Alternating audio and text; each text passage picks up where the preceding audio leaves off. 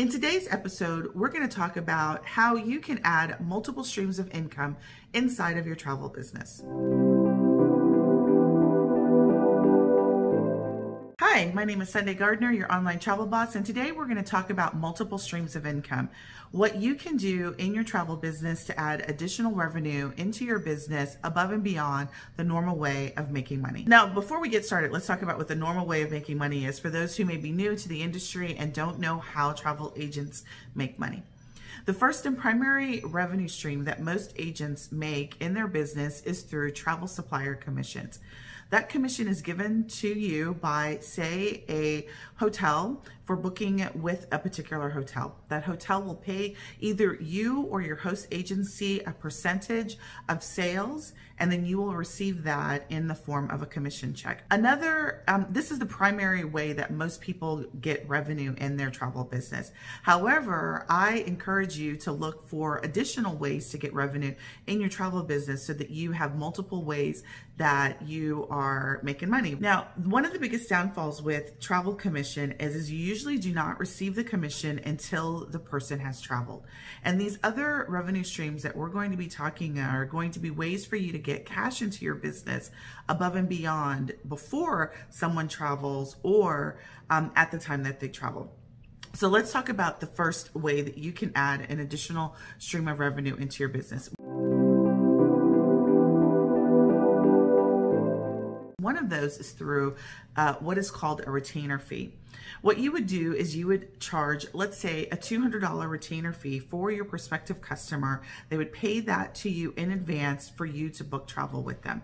That's usually for you to cover any of the research fees, or that can be any amount that you decide to charge. But let's say someone contacts you and would like you to work on their behalf as a travel agent. You would charge them a flat retainer fee to procure your services. That's referred to as a retainer fee.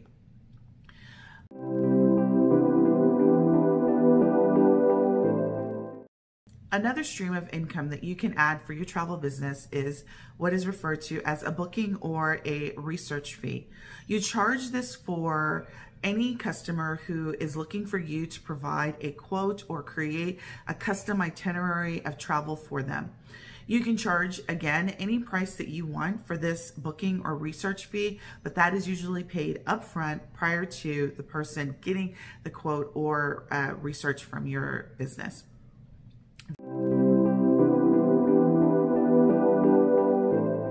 The next item is called a markup. And a markup is the amount that you charge above and beyond what the supplier charges you.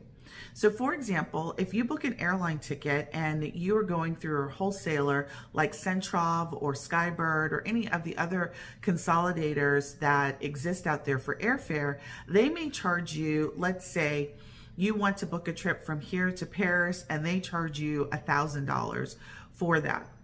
That $1,000 fare is probably a negotiated rate that the wholesaler has been able to get with the airline and only makes that fare available to travel agents. You, in turn, could charge a $200 markup, let's say if the going rate for that same itinerary was $1,200.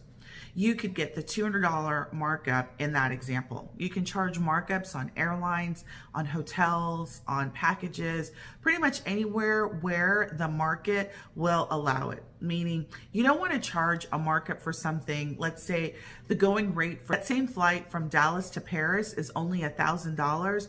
And that's the published rate. You wouldn't want to charge an additional $200 if the published rate was $1,000. So you do need to be aware of what the market rate is for whatever you're going to do a markup on. But you should consider markups as part of additional revenue inside of your travel business.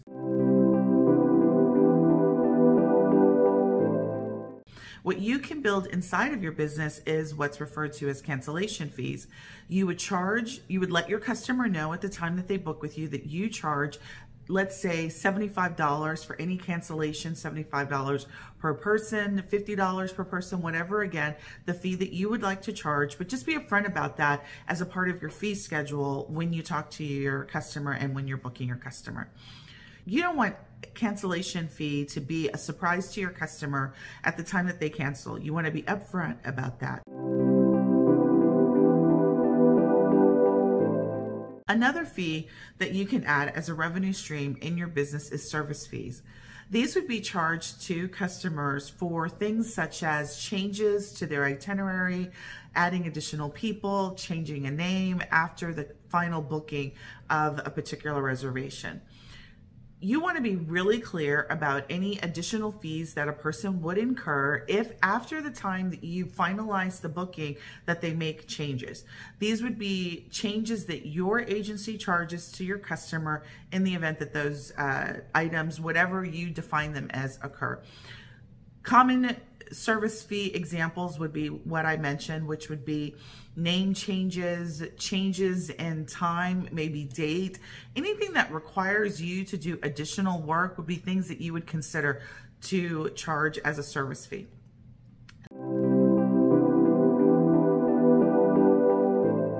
An additional item that you could add to your stream of income is membership fees.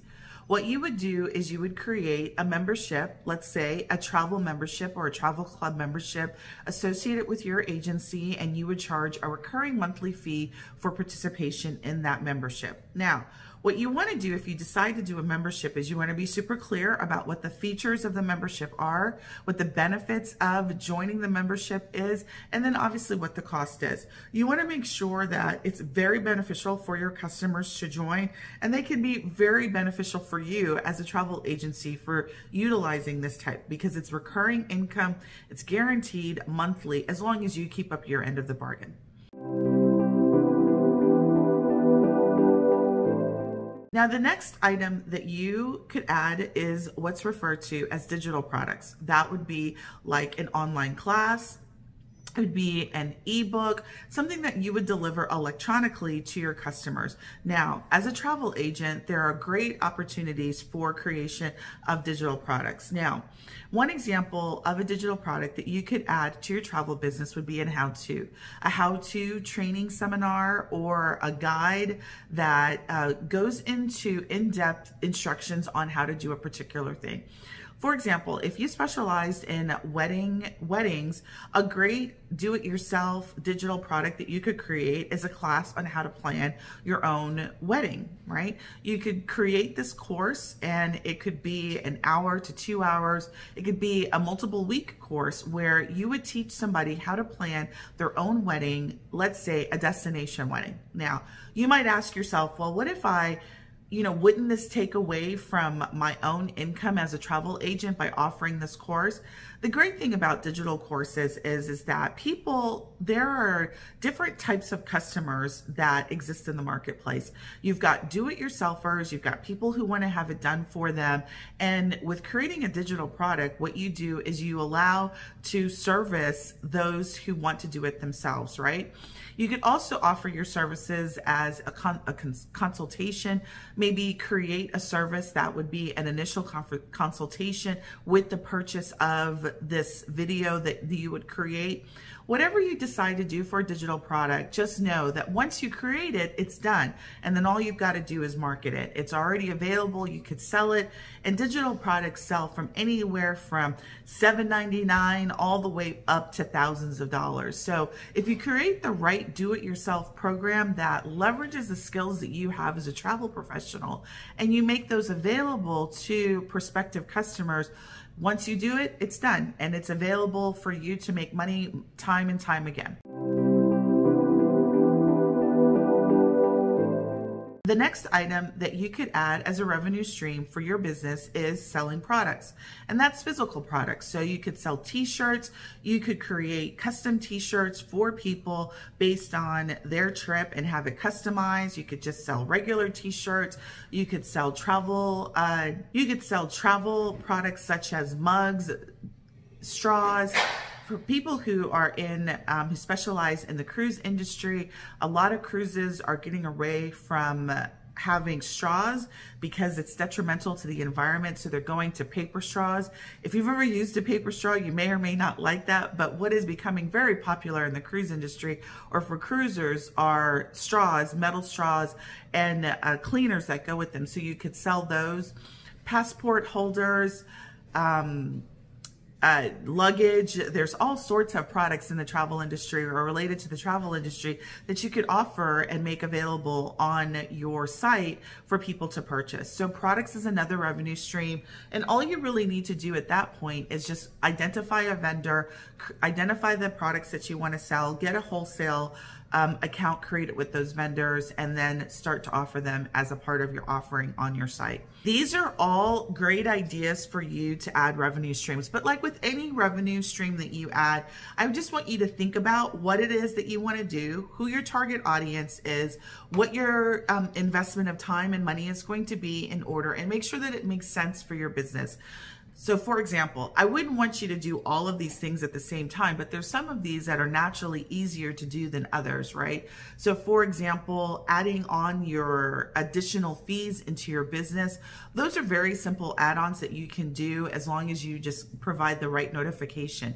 Look inside of Marketing Boss Academy. I've created a masterclass called Agency Fees That Paid, and that course identifies how you create fees, implement them inside of your travel business. So the types of fees that we've talked about today, you can easily add to your business without much effort. Look below for the link to that class.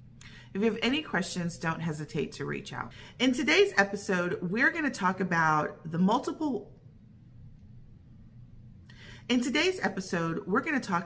how you can add multiple streams of income inside of your travel business. It is my hope that you're able to take these ideas and implement them so that you can experience additional revenue streams in your business.